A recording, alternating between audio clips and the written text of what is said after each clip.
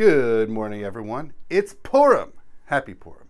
And yes, you may notice I'm wearing a hat on my head because it's Purim. And you know, it's fascinating. People know for the last nearly 3 years I've been the director of pastoral care, essentially chaplain at a senior living facility. And for those of you who may be familiar with chaplaincy, there's like a classic article from the 1970s about the chaplain as essentially the clown. And to really embrace this role, you would expect Purim to dress up. But here's the thing. I'm not a big costume person. Never have been. Doesn't matter Halloween, Purim.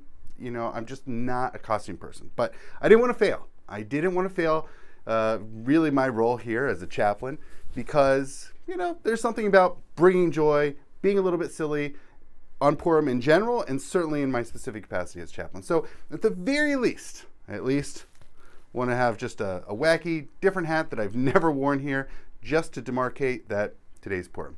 Happy Purim. Thank you so much for watching.